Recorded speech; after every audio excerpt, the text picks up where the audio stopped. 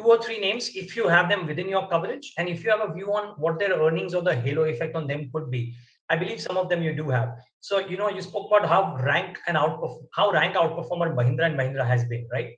Does this EV halo effect stay on M&M and kind of give it buoyancy, earnings buoyancy, as well as the sentiment buoyancy, you think?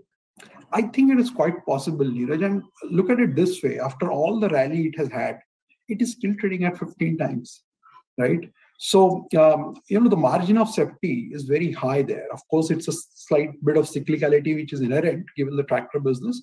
But I think they're getting the product life cycle right. Some of their products have been blockbusters.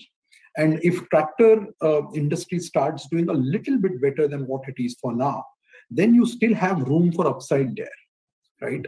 So despite the rally of 40-50% that you have seen in CY22 so far, your valuations are still in your favor. Got it. Is a small cap or a mid cap specialty chemical stock, which I believe you have in your portfolio, wherein the earnings surprise got Fine Organics. I mean, there was a blockbuster reaction to that too.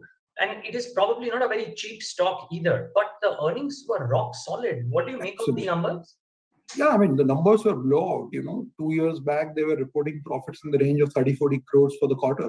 This quarter, I think they reported about 150, 160 crores. So that's what I said when I spoke about specialty chemicals. It's very difficult to get a handle on their quarterly numbers because the margins fluctuate a whole lot. And then that flows through to the bottom line. But the execution has been phenomenal. The other name which we like in that space is Clean Science. Very small, again, recent listing. But next 2 years, our estimate seems to suggest that the profits are going to double. And the ROE is upwards of 30%. And you might be conservative. Possible.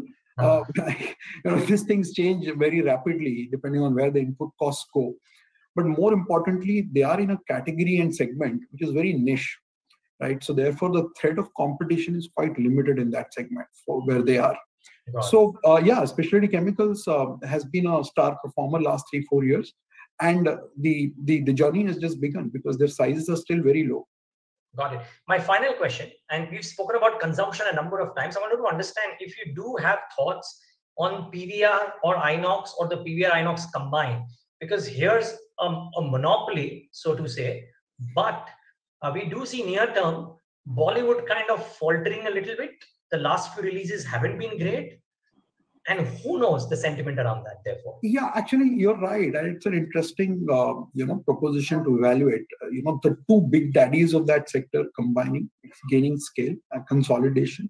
Maybe it will help them price their product slightly better. But see, Neeraj, just to counter that point on Bollywood, while Bollywood has faltered for a variety of reasons, you've seen South making a big dent. Right? And the consumption of South-based blockbuster films has gone up big time, whether it is on multiplexes or on OTT platform. So, like it or not, PVR is the only name available in that space today. So if you have to play that opportunity, it's not as if you're juggling between multiple choices like in other sectors like banks, IT, or consumption. Here, if you have to bet on it, that's the only worthwhile play which is available today.